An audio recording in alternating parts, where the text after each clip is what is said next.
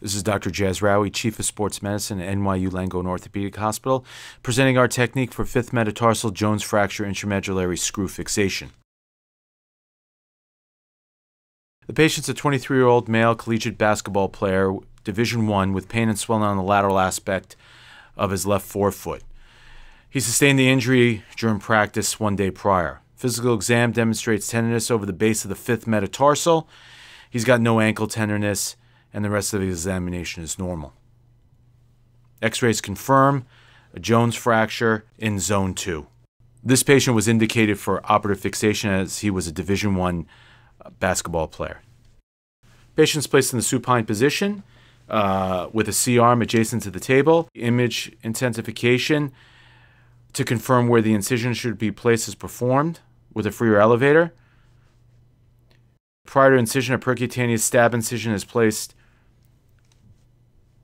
to find the appropriate area, and the guide pin is advanced. Both the AP and lateral positions are used to confirm the correct high and in position for insertion of the guide wire. After this is confirmed, we dissect down and use a soft tissue protector to protect both the peroneus brevis as well as the sural nerve. Lateral imaging confirms appropriate placement, and reaming over the guide wire is performed with sleeve protection. Again, imaging intensification confirms appropriate position. And the tap is used to determine the appropriate size of the screw. We wait for the appropriate chatter. The screw length is determined off the K-wire. However, we also place a screw adjacent to the fifth metatarsal under image intensification to make sure it's not too long. A 55 millimeter, 5.5 millimeter, partially threaded, non-cannulated screw is inserted, as can be seen here, reducing the fracture. AP and lateral image intensification confirm excellent position of the screw.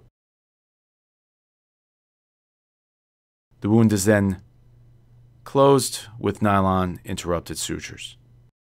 Postoperative rehabilitation includes crutches and non-weight bearing for the first 2 weeks. Weight bearing is tolerated in a removable boot during weeks 2 to 6, with weight bearing is tolerated without the boot at week 6, and a gradual return to sporting activity at weeks 10 through 12. Postoperative x-rays taken at 8 weeks confirm healing of the base of the fifth metatarsal fracture.